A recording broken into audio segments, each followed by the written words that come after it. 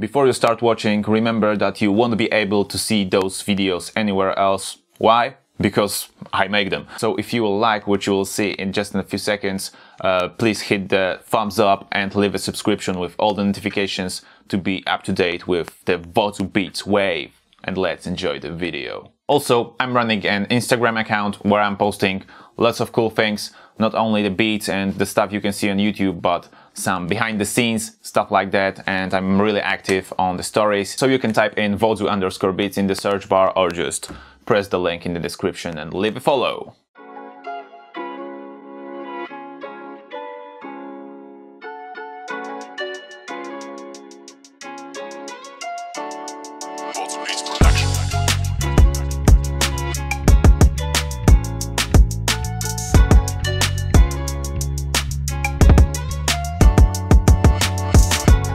Yo, what is up guys, it's Wodzu Beats here.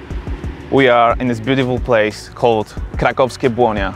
This is a big field in Krakow, in the center of Krakow. Maybe not in the center, but really close to it. I'm here today because I've been flying my drone for over an hour here. It's actually really early.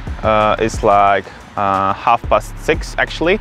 I woke up at 5 AM. I came here to shoot the sunset, especially to shoot the sunset because I've always wanted to see if there is actually something like golden hour. I am not a professional videographer or photographer, so I just wanted to compare my shots, shoot during the day and shoot during this golden hour thing.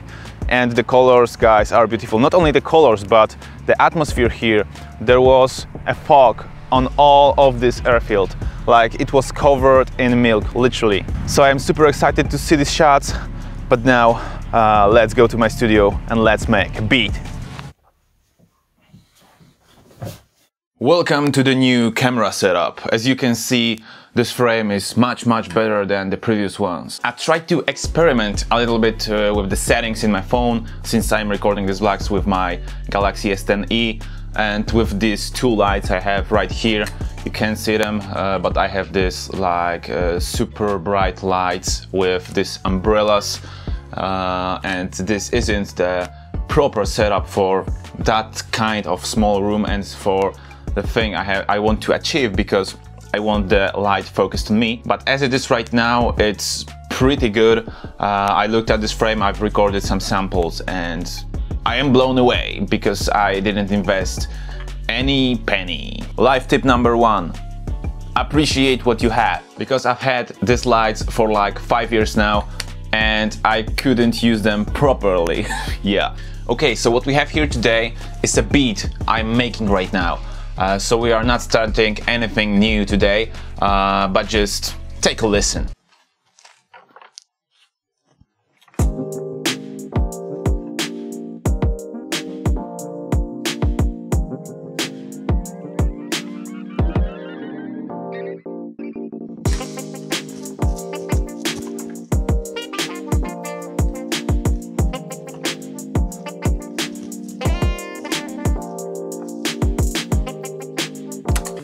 So today we've got some saxy vibes, and needless to say, as a fan of Suicideboys, phonk and this whole scene of lo-fi music, I just love the saxophone. These are actually the samples I just found on Looperman, so this is not my own saxophone, I didn't wrote it. I chopped them here and there to achieve what I want to change the sequence. But yeah, beats do not have to be complicated at all, and as far as it sounds good, it's good. I think this snare should go a little bit lower, but just a little bit. Now it's too low. Okay. The second thing is this transition right here. I've added some filter transitioning right here on this automation, so maybe we should change it a little bit. It's too intense. Oh yeah. That's what I want to hear.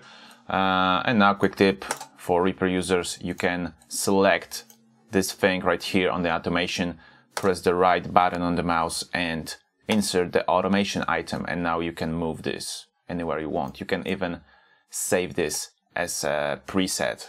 For example, soft filter. Bang, it's saved.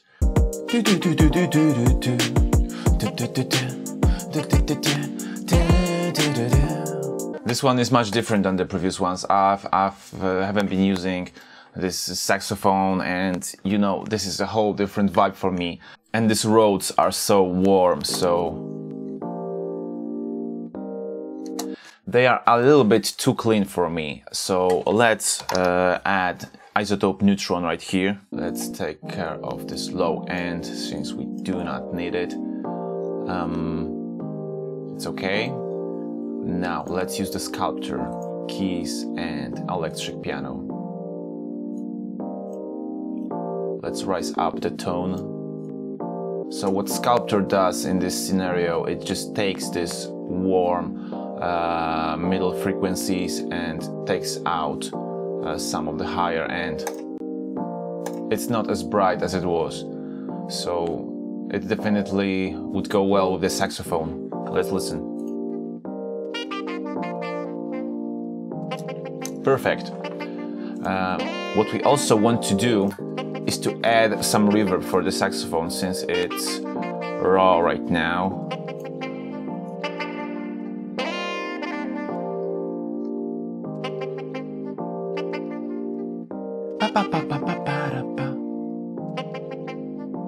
Perfect. Remember, as you are using headphones, as you are making beats and especially mixing beats, that's the most important thing. Be careful about the reverb. The usual thing producers do, including myself, is using a little bit too much of the reverb or way too much reverb. So if you are mixing something on headphones, you have to make a precaution and just remember the fact that you can do some mistakes like that. And if you can, just take a listen on any monitoring system besides the headphones, so you can be sure that the reverbs are on the correct levels. I think the hi-hats are too high-pitched too, so this drum set worked super well in the previous beats, but this one has to be a little bit more lo-fi-ish, so you know the lo-fi beats usually have this low-pitched drums.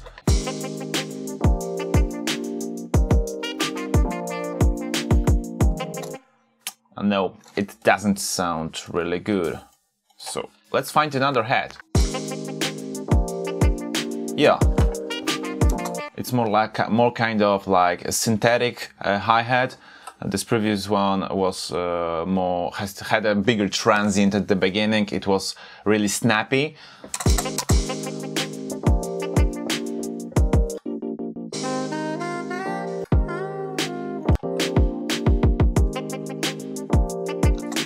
So we changed the drum set a little bit, but it is totally okay.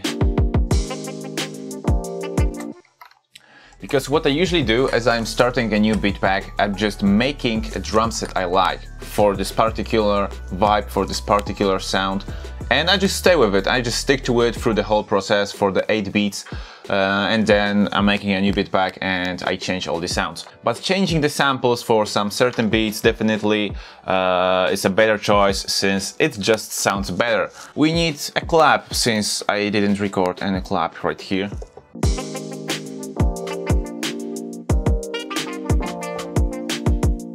Let's quantize and let's move on. And we don't have any 808s, so let's fix that. Back in the time, as I was starting to make like serious beats, not just, you know, playing with music. It was still playing with music, but, you know, I just saw more potential in making those beats. I just liked when the kick always went with the 808, because I've been like super crazy about the phonk scene and how the kicks with the bass sounded on, you know, these old school tapes. It was like so booming, like boom, boom, boom, boom, boom, boom.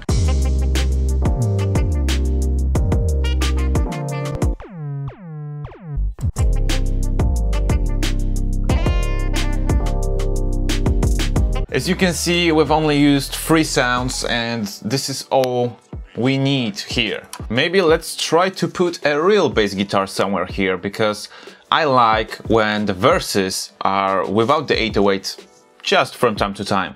and when the 808 just hits on the chorus part, and then it's like, you know, you are waiting for this booming part.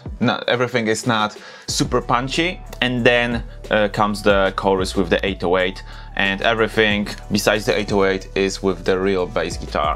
You can of course use a VST, but I have a guitar right here. Just let me.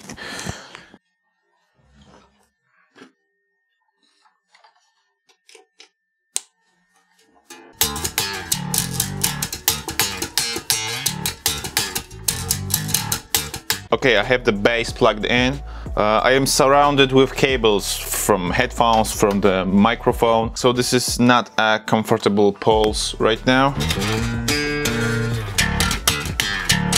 Let's turn on the metronome.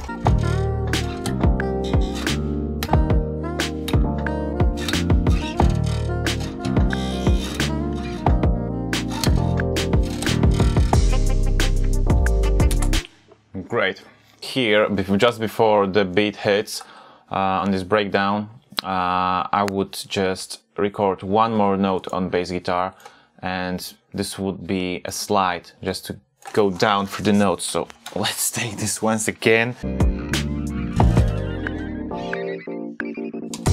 Yeah, that's what I wanted to hear. And I would add just maybe a shaker. That's a very common thing in this beat pack. Let's find the shaker.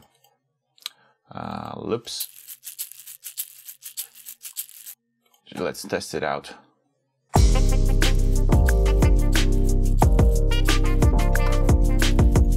And now bang, bang, bang, bang, bang. And we could add the cowbell, I think. Where is the cowbell? Maybe less reverb for the cowbell. And let's make it a little bit lower.